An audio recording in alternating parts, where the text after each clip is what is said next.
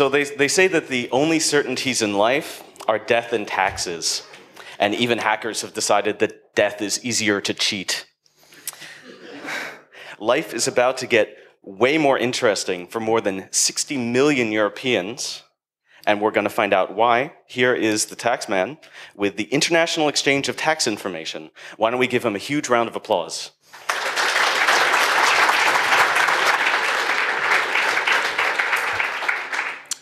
C3 rocks! Yeah, thanks for being here. I deal with this stuff every day, and I'm happy that some other people are interested in this, because I have the impression the subject hasn't really made its way into the public. There's a lot of ignorance out there, even among specialists. So thank you very much for listening to what I have to go through nearly every day. What am I going to talk about? First, what are FATCA and CRS? FATCA is the Foreign Account Tax Compliance Act. CRS, Common Reporting Standard. From now on, don't remember what it stands for. It's FATCA and CRS. I'll give you some practical advice, how FATCA affects you and what you can do about it. And at the end, since we're in the political section here at CCC, I would like to venture 2 or 3 thoughts on what FATCA and CRS means for, let's say, society as a whole. Let's see. Here we are. This is the most important slide of my talk. So if you got this one, you can go home. What is going on here? You, the listeners, we're the pink dudes.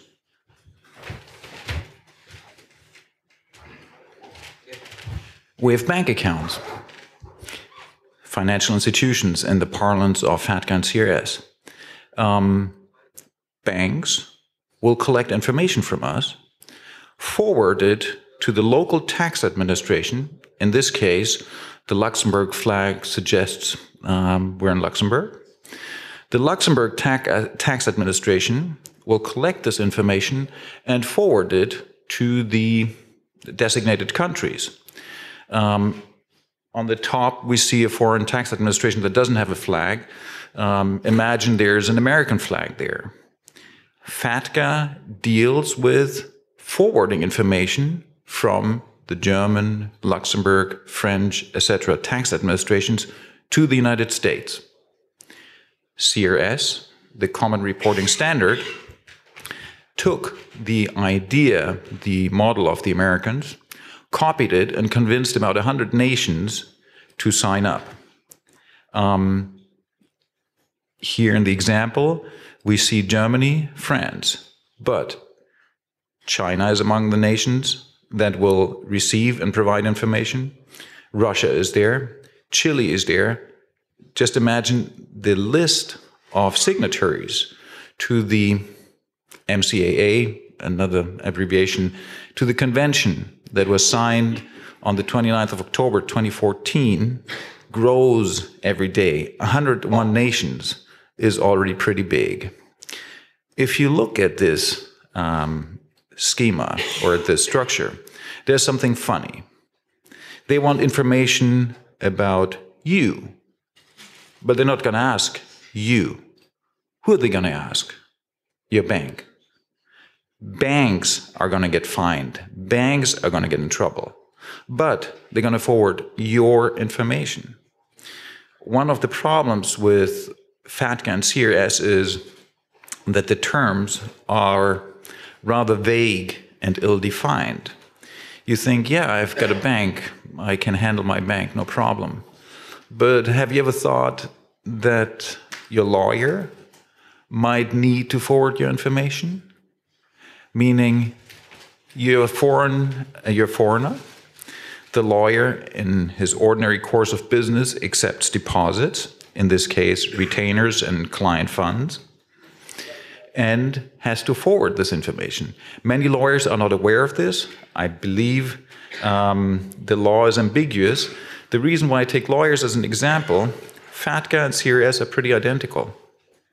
Under FATCA, The Germans negotiated that lawyers don't have to report any information. Under CS, we don't have this exception.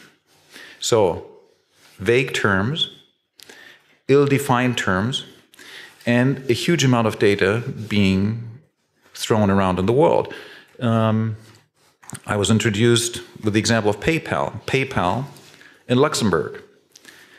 My guesstimate is, according to SEC filings, PayPal has about 150 million accounts.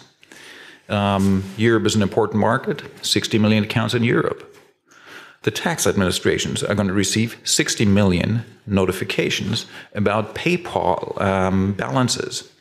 And that's not all. I mean, think about your bank, whether you hold shares, whether you have a normal, how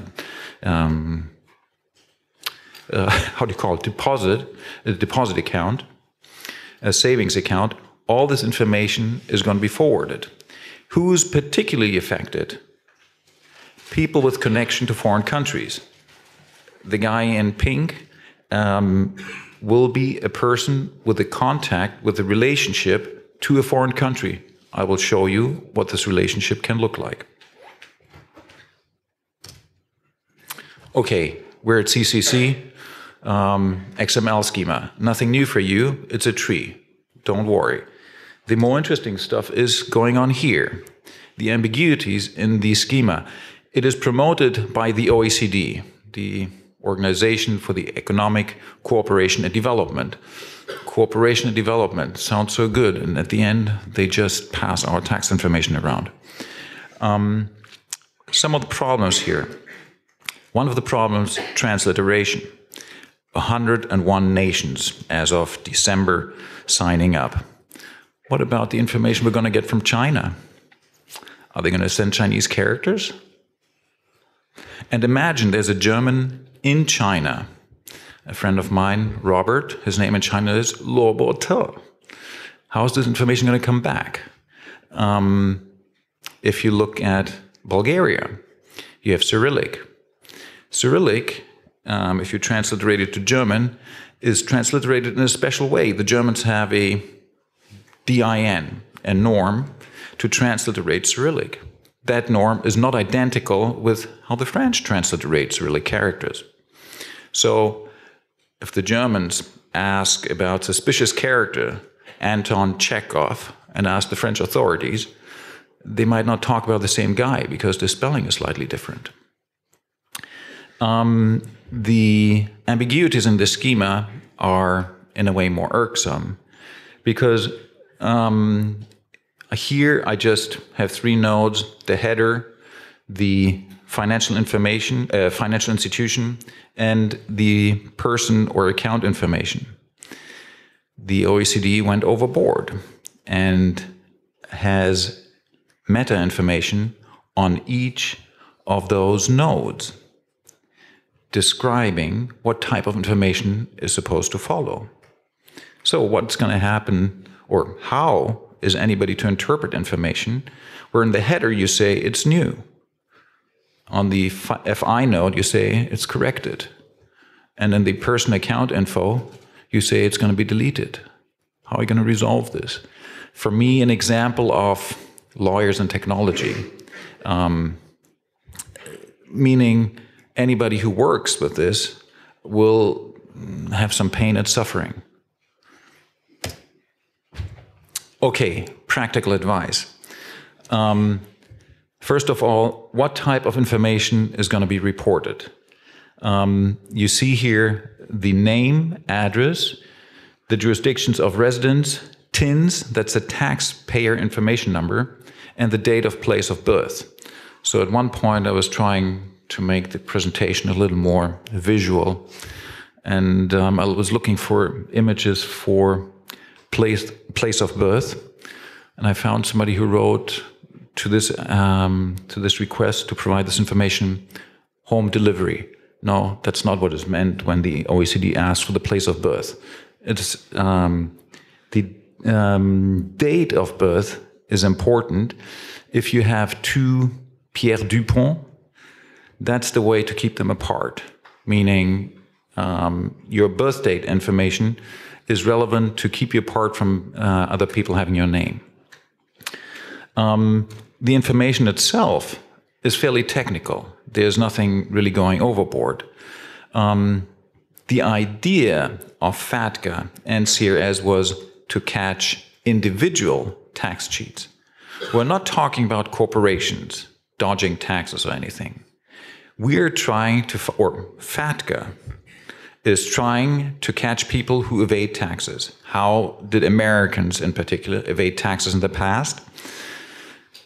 They had a trip to the Bahamas with a suitcase full of money and deposited the money in an account there. Maybe they got a credit card and used the credit card in the United States to live off the interest that the account accumulated.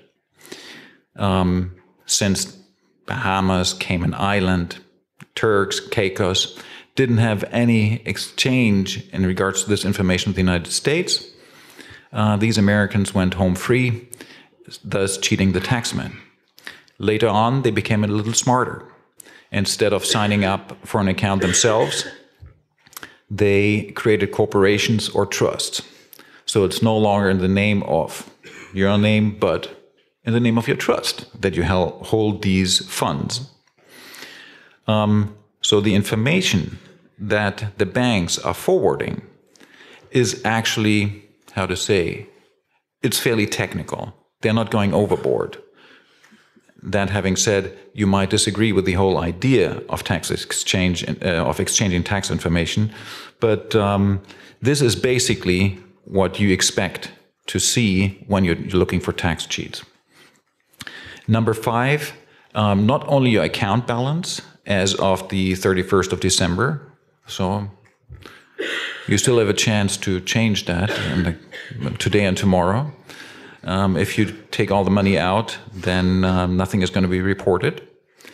And your dividends and gross proceeds for the sale of shares or other financial assets is going to be reported. That's a lot.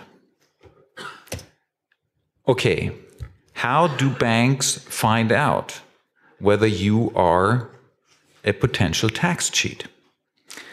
I listed the 3 main criteria they're looking for. They ask you, or if they know, whether you're a resident of a reportable jurisdiction. If you're an American, your birth certificate is sufficient. I've seen it with other banks that they come around now and ask, show me your birth certificate. If you're an American, your information is going to be reported to the United States, to the IRS.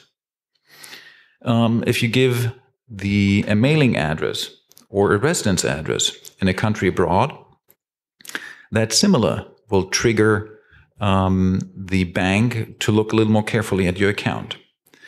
What banks typically do is when they find this information, they send you a self-certification. They ask you, please certify this information. They basically ask you, where are you a tax resident? And is the mailing address correct? And think about number 3, phone numbers. The phone number the bank has on record will trigger this additional search or sending out the self-certification form. Meaning you got a Google number with a 001 country code, your bank is going to ask you. And if you don't respond, they're going to send this information to the United States, your tax account information. What can you do about it?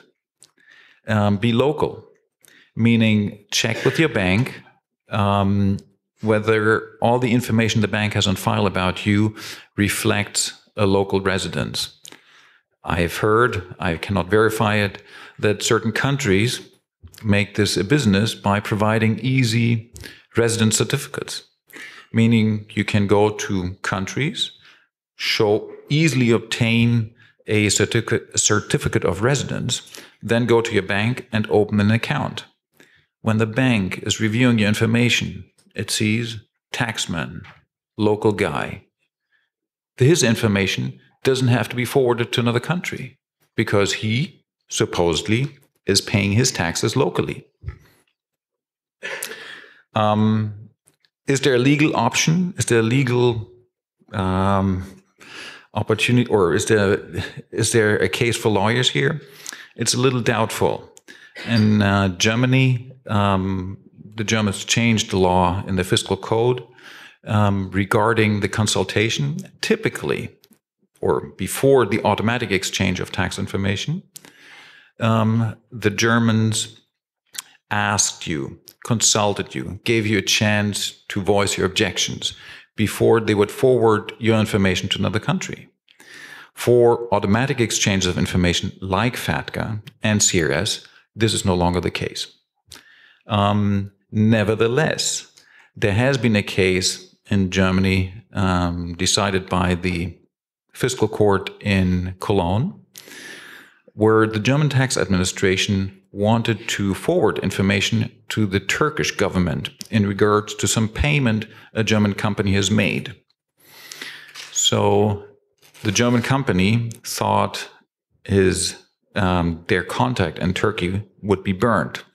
And they provided an expert opinion that Turkey does not safeguard tax information. The Turkish finance minister claimed the contrary, but the court was not convinced.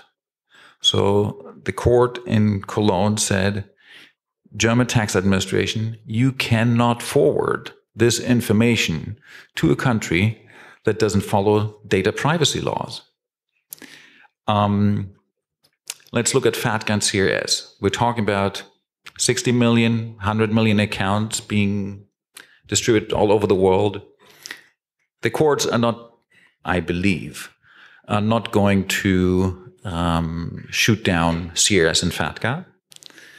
They will not ask the tax administration to hear you before your information is being passed on to another country.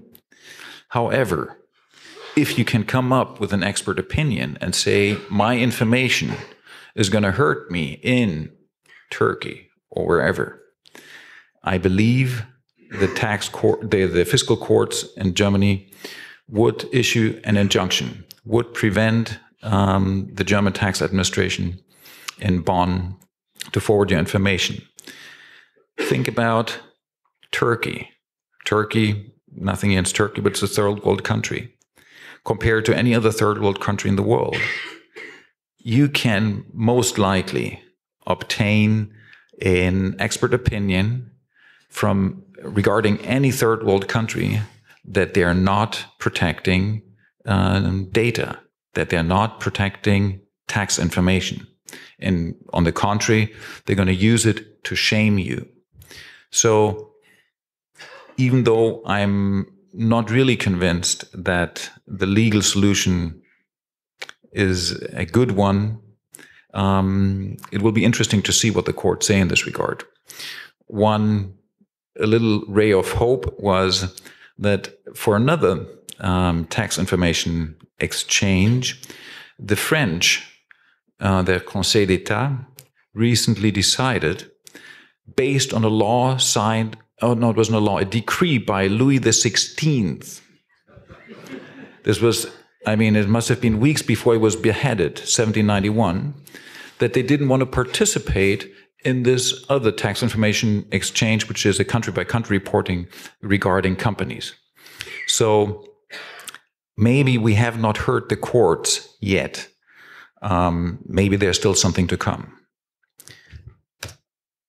Okay, let's look at the consequences of this. I'm very concerned about CRS and FATCA.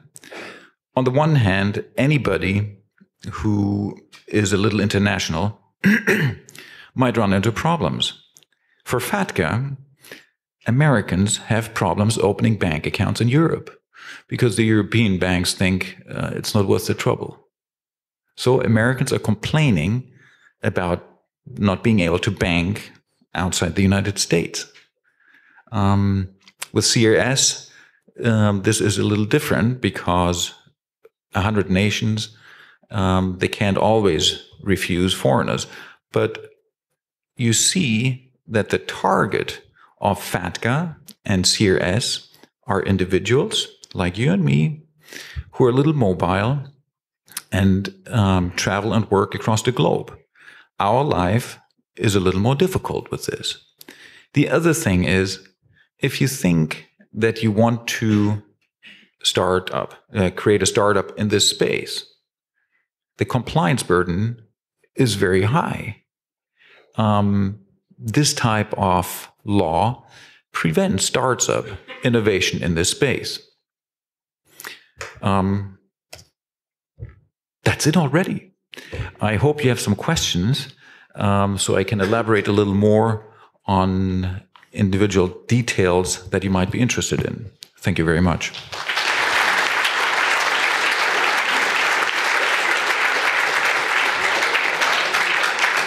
Great. So questions. If you have a question, again, please, the microphones are here and here in the aisles. So already in the back. Hi. I was wondering if it was possible to know if the information has already been traded or sent to other countries or things like that. FATCA was originally implemented in 2010. The first exchange, banks were required to submit the information on the 30th of June 2015. So we've already seen 2 rounds of exchanging data with the United States. For the Common Reporting Standard, CRS, we're going to see the first exchange next year until the 30th of June. Banks will be required to submit the information until the 30th of June. The tax administration itself has 3 more months until the 30th of September to forward the information to the respective countries. Great. Do we have a question from the internet? Yes.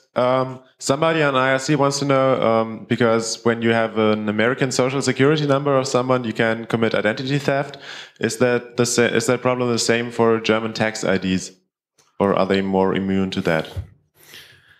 To be honest, okay, 2 parts to the answer. A, I'm not an expert on German tax numbers. And identity theft in the United States, social security number is a lot more important.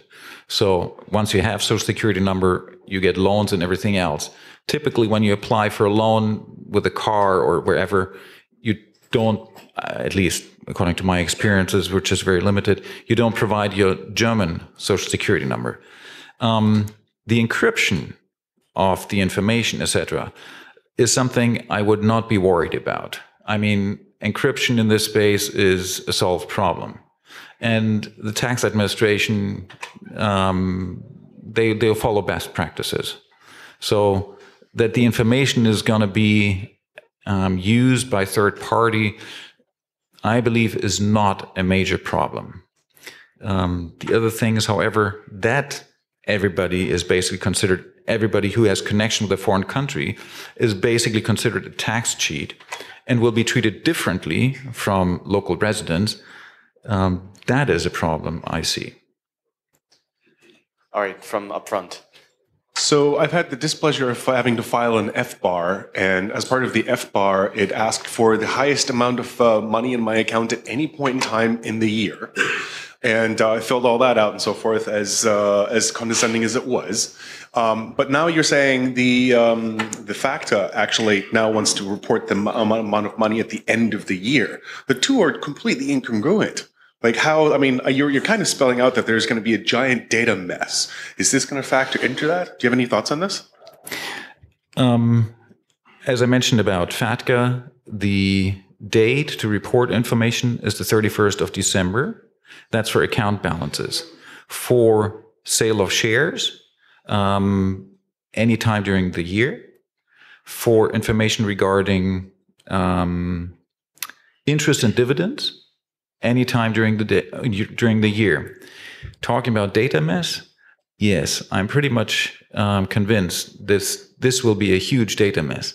Think about, for Germany, German public servants receiving 20 million records.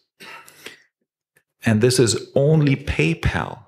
We're not talking about credit cards. We're not talking about bank accounts. This is just one measly little company. So And it's not only the Germans. And by the way, American tax administration was completely overwhelmed by the implementation of FATCA. You could see it that they changed the technical requirements by changing the FAQs on the website. So you went to the website a week later and found out, oh, there are 10 new special characters we can't use.